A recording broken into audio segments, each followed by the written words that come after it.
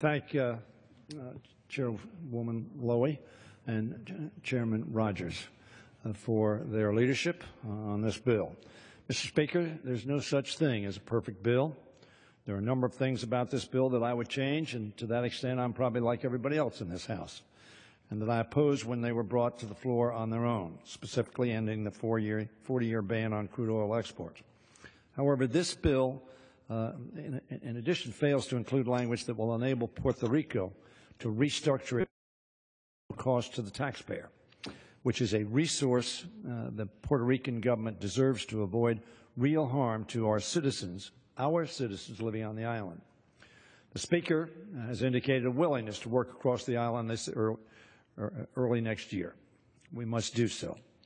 But this omnibus represents a compromise that will avert a government shutdown and continue our investment in national security, education, housing, public health, innovation, environmental protection, and maintaining justice.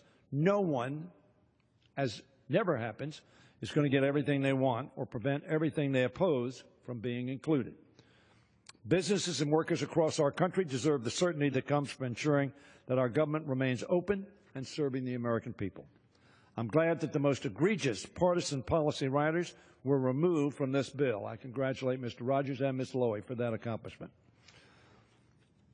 I believe we can do better, especially when it comes to making investments in areas that grow our economy, such as infrastructure, research and innovation, higher education, and workforce development.